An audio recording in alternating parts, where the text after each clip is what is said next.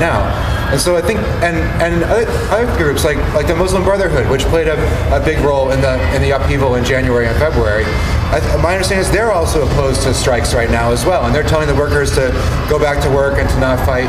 And so I think that this is the other thing that's happening is that once the initial goal is achieved, then everybody else comes forward with their goals. And since so many of the demands, I mean, in many ways, Egypt kind of started this global phenomenon that we're a part of here, which is, mostly young people fighting for around economic demands, but the economic demands that are linked into the need for a real democracy in the society as well. But in Egypt, I think that they're coming up against a point where it's like, okay, the first goal was accomplished, but the remainder just aren't, and now there's these serious fissures, and now the people who have taken over the revolution want to stop it in its tracks right now and make sure it doesn't go any farther. But how do we accomplish the things that we need in order to stay alive, in order to have a decent life? That seems to be on the agenda now, and now you can see where everybody stands in relation to the new set of demands that are being put out there.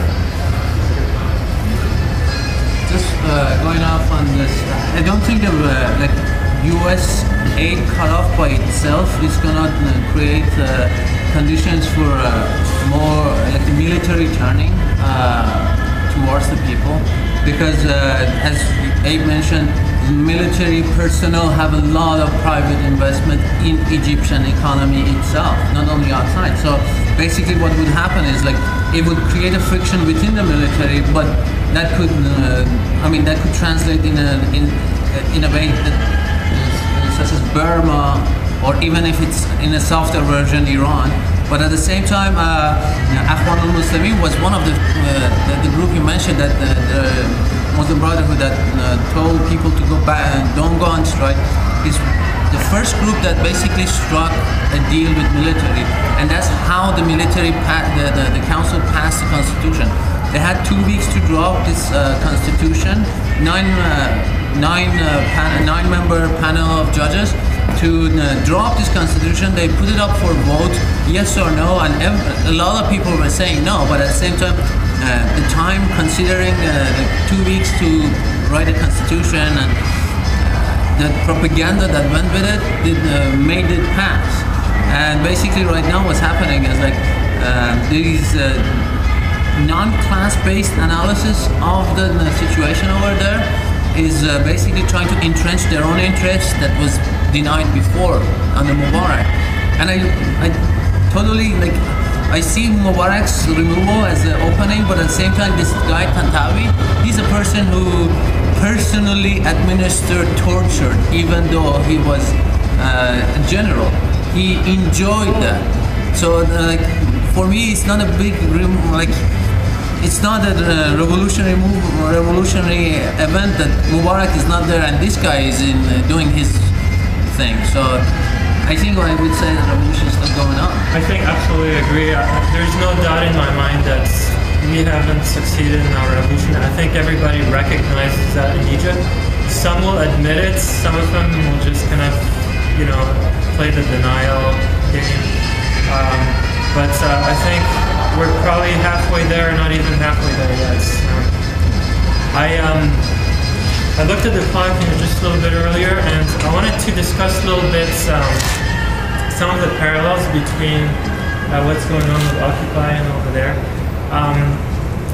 Going back to the 25th, or even a year prior to that, there was a conference with Gamal Mubarak, which is the son of Mubarak, and one of the interviewer came up and, one of the reporters asked the son of Mubarak, what do you think about the April 6th movement, which is an activist movement, and the Facebook kids is what they call them. And it's kind of funny because it's actually exactly what we're doing right now. And Gamal, who was supposed to basically take the leadership position before the revolution started, just burst out laughing. I mean, he was like, ha ha! And they played that video for him so many times after he got his ass kicked. It was awesome. But the thing though is that Facebook and Twitter and all these tools have been used incredibly well in Egypt. Literally on the 25th, I could go on Facebook or Twitter and see where people were moving from one street to another, and people saying, "We're getting blocked here, help us." It's like another group saying, "We got 500 people, we're coming to help you." And they were trying to figure out where to go. They didn't have the Tahrir Square figured out yet. Tahrir Square came out of necessity, and it had only a couple of entrances that they could defend against. So it's it's almost like here. I mean, we didn't know, I don't know, I guess, who the original organizers were, but you know, if we picked this location as a strategic location, or if we just kind of ended up here, does anybody want to comment? Actually, Dave knows more about it than I do. Every meeting since the 26th, since the first, kind of in the beginning, about the third night or so was when we pretty much consented to come here. We started a process the second or third night roughly, and had the logistics committee members go out. This is before we had all the subcommittees, and we went out to various locations, about 5 or 6 locations here in San Diego, and kind of an overriding concern, probably we had probably 10 or 12 different factors to evaluate each one of them. But very important factors identified and consensus by everybody was proximity to restrooms and a symbolic locale. And so really 24-hour restrooms, we kind of ended up with either down in the gas lamp by 5th, which left us with Children's Park or maybe the Embarcadero Park if the park police wouldn't hassle us, I mean the port police wouldn't hassle us, or the convention center, or here. And so we obviously looked at other locations. We looked at the county administration building. And the reason I mentioned Balboa Park and, am I missing any of them here? The Midway. Yeah, the USS Midway is Tuna Park. We kind of kept those in the mind for fallback, and we actually did use those when they when the first big police raid was going to go on, and so people split. And whether we empowered ourselves by morphing and by becoming asymmetric, who knows? We ended up definitely kind of dividing ourselves for a while, and it took us another week or so to get back on our footing, and we reestablished Children's Park and here. Children's Park, again, close proximity to restrooms, and here the center of power. So there's still ongoing discussions of whether to move to perhaps a city college or maybe a park, or maybe to continuously move. But for now, everybody has the consent when it has been discussed in the logistics committee, and I don't think it's ever come to the GA, has it? No, it's never come to the GA since about the 4th or 5th night. That's kind of the history for anybody interested. One of the things during the Egyptian Revolution is that the exact same thing happened to us. The police cracked down quite hard on the first day, and that's when all the YouTube videos started flowing and people get outraged and they start pouring out in the streets. Just like us again, you know, after every police raid we have people come. But one thing that was really special about Egypt was that on Friday, there's a Friday prayer that's just like Sunday here for Christians.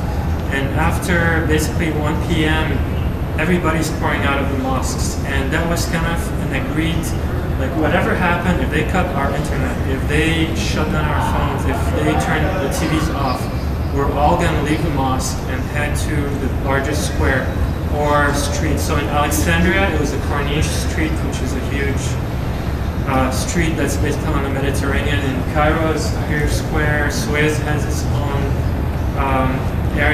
meeting area.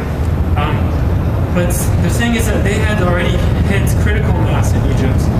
I think one thing that happened here is that we had a good group at the beginning, but I don't think we hit critical mass yet. So now we're down to a couple of dozen people, and every time we rally, we can't seem to recapture our Tahrir Square. So it's definitely something that's kind of frustrating me, and I don't know how we can overcome that.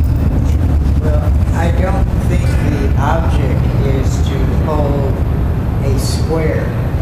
We have many supporters online that some have never come down. And I think that it's more a question of winning hearts and minds. And I believe that Egypt cannot succeed unless we succeed. Because we're the belly of the beast. It's our government that is funding the army there. And unless we can change our system, no matter how many people they have in Egypt, the United States will send them more tanks, more planes, more bombs. And so, you know, you're dealing with the world's great superpower, and we have to change the system so that we become a world citizen instead of a world cop. I just wanted to say, while I agree with a few of the things, like America will continue to send any regime it trusts as many tanks as possible. Egypt is the second largest receiver of U.S. Military aid next to Israel. I completely and utterly disagree with your statement that Egypt cannot win without the U.S. I think that's an incredibly American-centric point of view, a very white point of view, and I think that, like, to re-entrench that ideology that says, like, no one else can do anything unless America does it first is really fucked up. And you probably shouldn't, in my opinion, ascribe to that ideology. Okay, there's another question. Yeah, I don't want to get into that particular discussion, but I did want to, listening to what you were saying, it occurred to me that there are three things that are similar between what happened in Egypt and what happens in Occupy, and one thing which I think is different and important. And you pointed out that Egypt was not simply Tahrir Square, but it was going on in Suez, it was going on in Alexandria, it was going on throughout the country, and this is what's happening with Occupy as well. It's also the case that Tahrir Square was symbolic in the sense that it, as I understand it, is basically the center of Cairo and near the party offices and the government offices, as this is symbolic. But the occupations are not symbolic. The occupations are real. And I think it's really important that we maintain them, maybe not here, although I kind of like the idea of being here, especially on the weekends, but the fact that we maintain the occupation goes beyond just symbolism. One of the things I think is different that we have to take into account in what we hope to attain here is that my sense is that the Tahrir Square was the process of a long political development that's been going on in Egypt that, for example, involved significant strikes in the textiles industry in 2006 and other things, other basically working class actions and political actions as well. So there was this process which we can only see partially, at least I can, very partially from being here, that sort of culminated in Tahrir Square. In some ways, the occupation is different. There was this subterranean anger, I think, which is being expressed through Occupy. But I think that in the United States, we have much further to go. And so we have to have realistic expectations about what's possible for Occupy to do. And I think in some ways, what we've been doing is really important. That is, I've seen a real increase in the level of organizational maturity in the last 3 weeks that I think is a very healthy thing for Occupy to do. And I know, and I've seen people really grappling with the problem of how do we reach out, because there are hundreds of thousands, if not millions of people in this county who I know they support us. I mean, I've been getting free drinks, you know, as a result of this. We have to figure out how we convert that. I don't think it's enough just to have passive support. We have to figure out how do we convert that into active support. 100%. In Egypt, one of the models that was kind of proposed about what's happening in the revolution, you have the activists in one circle, you have the corrupt system in this circle, and then you have this huge circle, which is, I mean, some people call them the couch people. I guess maybe we have something similar to that here. And whoever can get the sympathy of the large group basically wins the revolution, if you wish to call it like that. So I actually agree with the sentiment that, you know, the occupation is not necessarily a physical one, but maybe also the occupation of the metaphor of, you know, feeding the corrupts into a pulp. I'm actually on the media committee. I'm trying to bridge the gap between the 14,000 people on Facebook using polls, which is something